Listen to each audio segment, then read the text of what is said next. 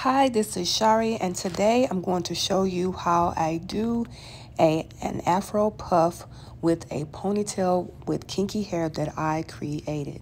So what I'm doing is I'm not using a comb or anything. I'm on a mini vacation with my husband, and so I was like, my wash and go has gone, so I am going to apply this ponytail. So what I'm doing is I've smoothed my edges, and then I put a little bit of mousse. This ponytail that I created is created with human hair.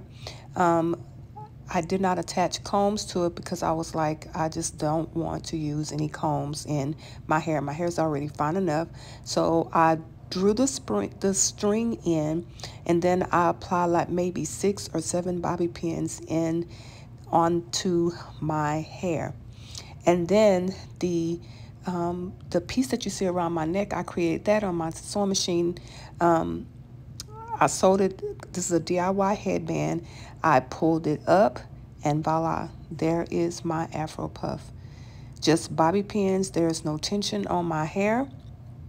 I will leave my hair like this until shampoo day, which will probably be this weekend.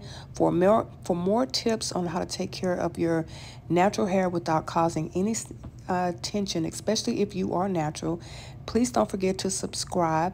And you can also join my Curls, Coils, and Twists Wavy Support hair group on Facebook. Thanks. Bye.